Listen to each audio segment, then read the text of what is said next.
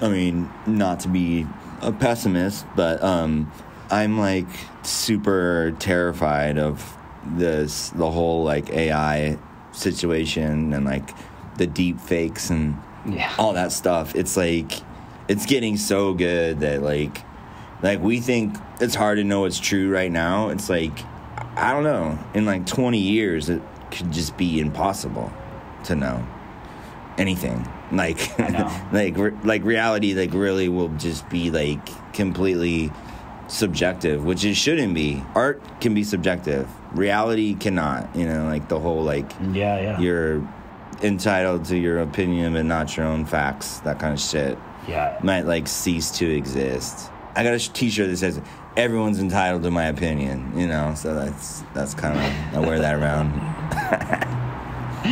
That's very good.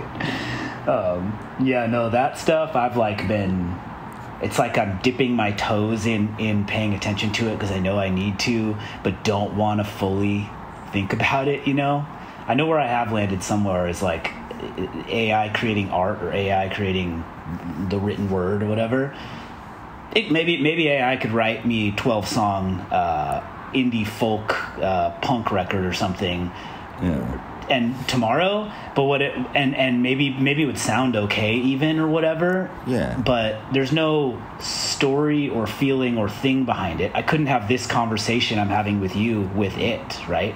And well, not yet. God damn it. Give it like a decade and maybe you will. You know? Yeah, we always joke about like, you know, girl boss generator or like sad boy generator, just like music that it already sounds like AI. There's real people making it, but it's just like it's true. So derivative that it's like pointless.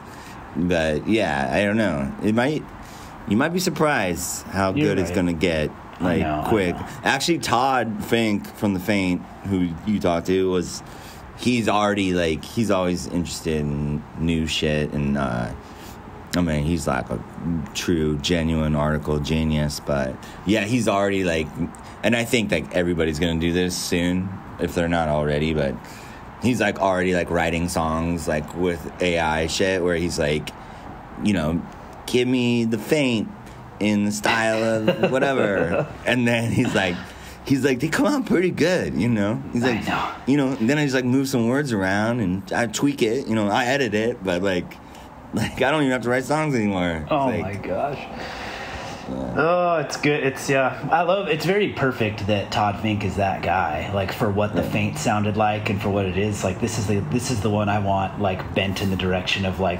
crazy future shit.